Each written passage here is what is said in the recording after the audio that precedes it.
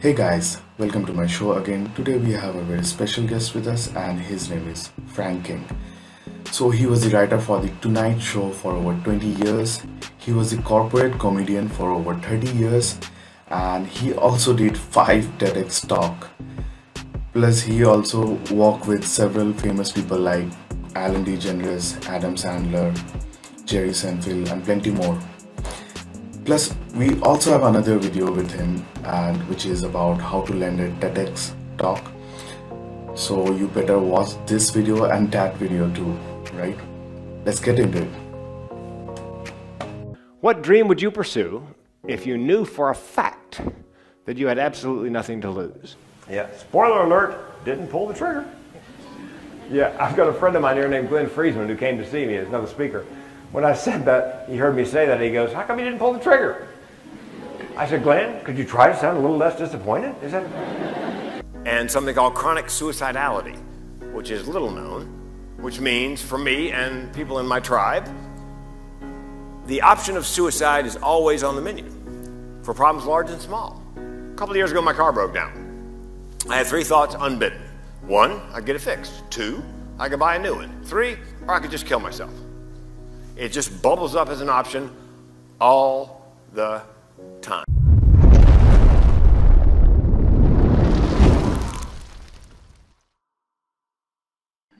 Today we have a very special guest on our show, and there's gonna be a hell of an intro actually. So his name is Frank King. Oh God!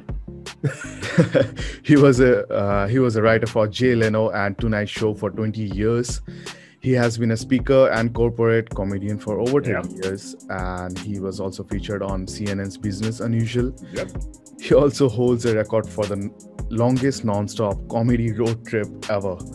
Well, he worked with some of the funniest famous people like Adam Sandler, Alan DeGeneres, Jerry Seinfeld, Kevin James, and many more, right? So later he became a public speaker about suicide prevention, mental health, depression. He did 5 TEDx talk like the one, I love, the laugh and the death one especially, a matter of laugh and death actually. So as you can see, he has a lot of experiences to share with us, right? So hi Frank, good to have you here on my show. I am delighted to be here. And yes, I actually just got booked for my 6th TEDx talk.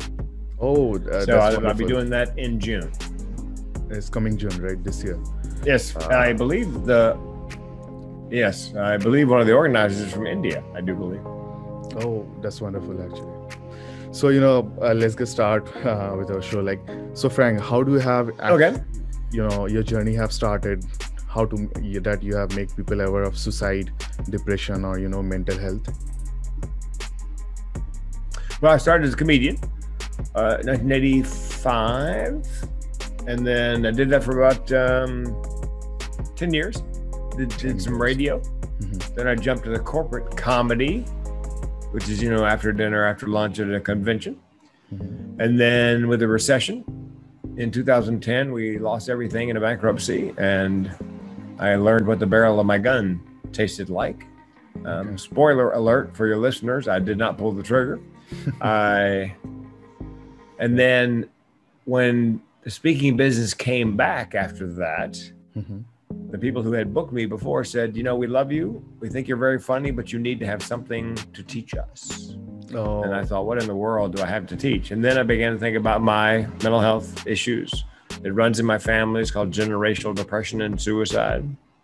Grandmother died by suicide, my great aunt, my mom, I came close.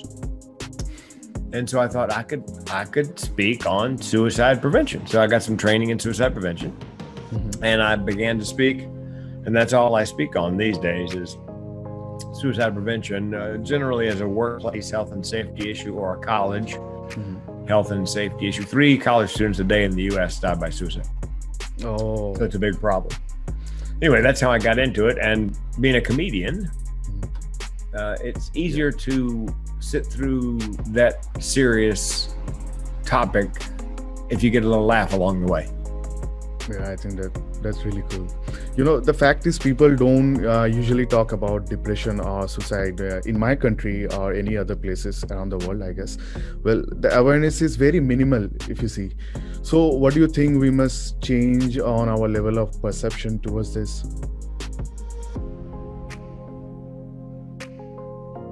You are doing what I would recommend. Mostly I get paid to come in and start the conversation on suicide. Because what I discovered is, even though many people don't talk about it, if you bring it up, if you mention the word suicide or depression out loud, pretty much everyone has a story. And so I think I'm surprised you're doing a podcast in India on suicide, because I have a friend who's from that part of the world. Her folks are from Pakistan. She did a TEDx talk. She mentioned in her TEDx talk she had tried suicide 3 times and was living with schizoaffective disorder. And her parents were furious, because they said, in our community, we do not talk about those things. Being from Pakistan, I'm sure it's the same from India and the Middle East and in the US.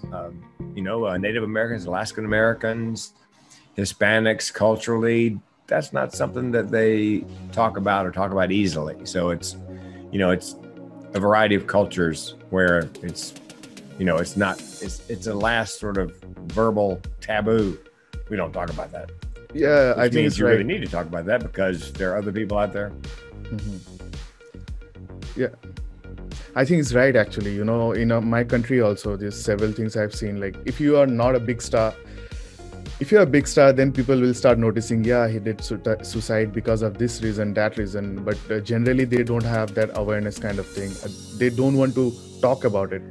Even your parents and your neighbors, like in my country or the Pakistan, you say. So I think you're right. Like, yeah, it's a cultural thing. And they don't want to talk about it almost like it's contagious.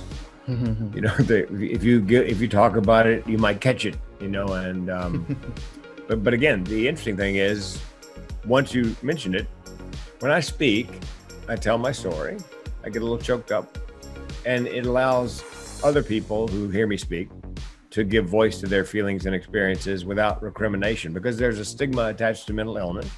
And there's another whole separate stigma attached to thoughts of suicide. So people don't say anything about it because they don't want to be stigmatized. And men tend not to share their feelings regardless. 8 out of 10 people who die of suicide in the US are men. Oh, man. And so it's almost epidemic among men. So research shows like the number of people, because we're tough. Yeah. The research shows that the number of people doing jobs or like entrepreneurs have suicidal thoughts, or they are disturbed mental health, this kind of thing, like job issues, 9-to-5 jobs, they can't do it. Like, this creates lots of tension around, and it's a way up, the graph is way up, as I've seen in several articles or the research. So why does this actually happen? Well, I think it's because I don't believe it's the mentally ill people who are suffering so much, because we are used to waking up in an uncertain world every day. And if you're high functioning mentally ill, you probably have a self-care plan and some other techniques to be able to get out of bed in the morning, put your feet on the floor. What you have with the pandemic is otherwise normal people whose lives have been turned upside down. They have no structure to speak of, and so they may be situationally depressed. And if you've never been depressed, how would you know what it was? I mean, you may be wondering, why do I feel this way? How come I can't get out of bed? Well, it may be situational depression. You need to talk to somebody and ask them, describe your symptoms, and then find out if in fact it is, depression. And I would say, if medication's indicated, just figure it'll be short term until the pandemic eases up, and then you can taper off. Yeah, exactly. Also, you said in one of your TED Talk that many famous people, have mental, disorders, but they can still climb up the ladder to success, right? I'm curious what kind of connection they have, between this mental stability and success, Well, an article appeared in Inverse magazine this week on the web, and they've done some genetic research, and it appears that the genes for depression and the genes for intelligence overlap. Okay. So it may be that people with mental illness are actually more smarter. But the reason I did the TED Talk on, it's called Mental with Benefits, the evolutionary advantages of mental illness, as I looked around, like I said, I looked around and saw all these famous people who had a mental illness of one kind or another, but they were also famous. They were really good singers or dancers or comedians or, politicians, athletes. And I thought, this cannot be a coincidence. There must be some connection between the mental disability and the mental ability. And I came to the conclusion, although Ted doesn't agree, that I'm not broken. I was actually made this way. And I believe that my suicidality and depression are simply the flip side of my creativity, imagination, comic ability. I can teach you to write stand-up comedy. I can teach you to perform it. I cannot teach you to process the information coming in the way my crazy brain does. So I think that's the connection is. And you know what? There's a book called The Bipolar Advantage. Okay. And one of the first people they profile is an American founding father named Alexander Hamilton. And they believe, looking at historical reports of his work life, that he was in fact bipolar, because he'd go for days writing and then crash and burn, and then go for days writing and crash and burn. Okay. So it's been with us forever. It's just a matter of, and he was very obviously talented, creative, troubled. So, does failing in our life cause this kind of, feeling in ourselves? Like, does failing causes this kind of thing? Mental disorder or something? If you're like, yeah, please. No, for me, it's hardwired. It's in my genetics, it's in my genes because it runs in my family. So for me, it's rarely situational. I've been most depressed at some of the best times in my life. But it can be triggered by a situation like a pandemic or bankruptcy or a divorce. The kind of depression I have, and many people have, it's a cycle. It lasts anywhere from 3 days to 3 weeks, and it recurs like the flat spot on a wheel, just comes back around. With therapy and medication, it comes around less often and it doesn't last quite as long, but it always comes back. And the benefit for someone my age who's been living with this for decades, I know when I start to slide that it's about a 3-day cycle. So I know if I just hang on for 72 hours, all will be well. But if you are new to depression, you tend to live in the immediate moment thinking life's never going to get any better than this. And that's, a lot of people don't understand that most suicide is not about killing yourself so much as it is ending the pain. You just want the pain to stop, and that's the only way you can figure out, with substance abuse disorder, alcoholism, drug addiction, same basic reason. You're trying to kill the pain, but of course, short term with not quite so dire consequence. So, but yeah, it's all about pain and killing the pain. It's really hard to understand, if you see someone having this kind of depression and mental disability, you can't actually see them unless you start some conversation with them, unless you have a connection with them, because people won't say that kind of things. Yes. And they suffer inside them, it's really hard to get them. What can we do? One thing that can help people around us facing the same issue. What can the simple things we can do? Well, if I would say you need if you're feeling depressed, whether you have clinical depression or whether it's situational to the pandemic, you need what we call a self-care plan. And you have to control the things you can control. So my self-care plan is diet.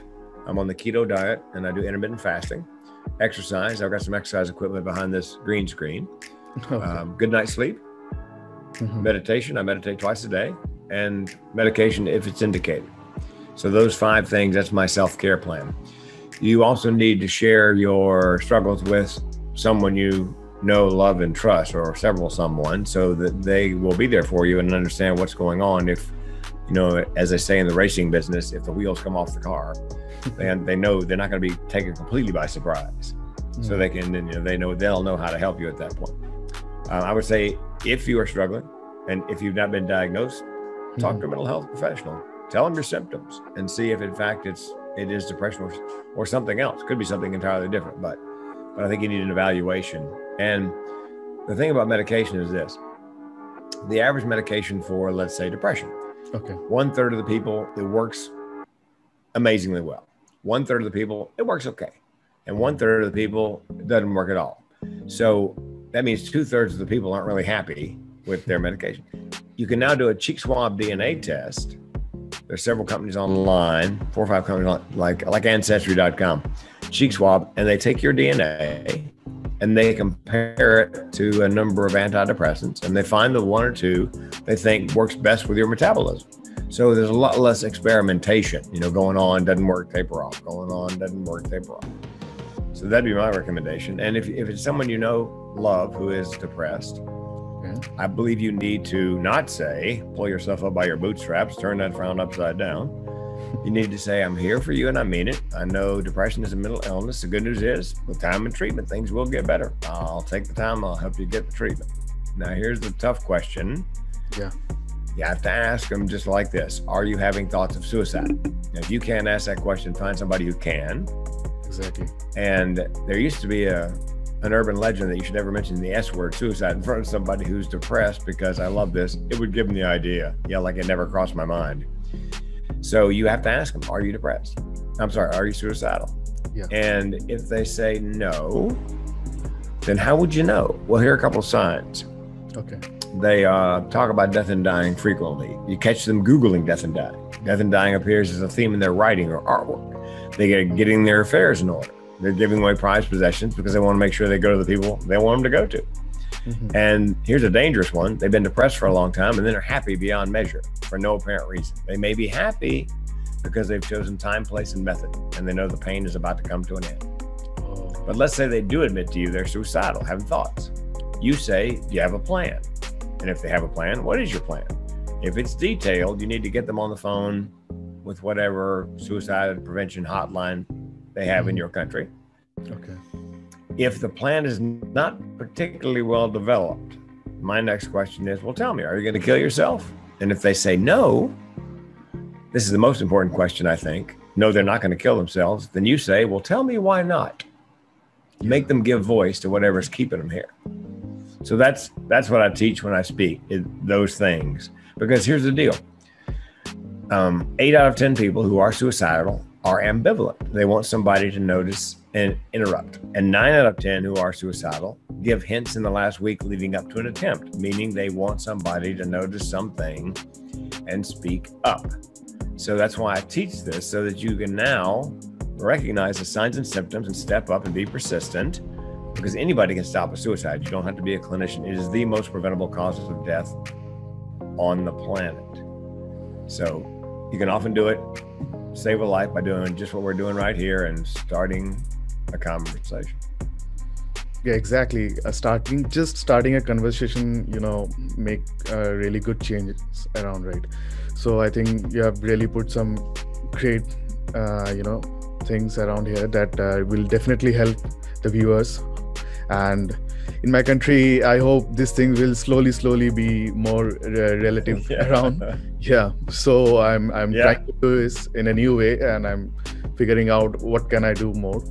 So really thanks for your effort and all the saying you just said, right? Oh yeah. Absolutely.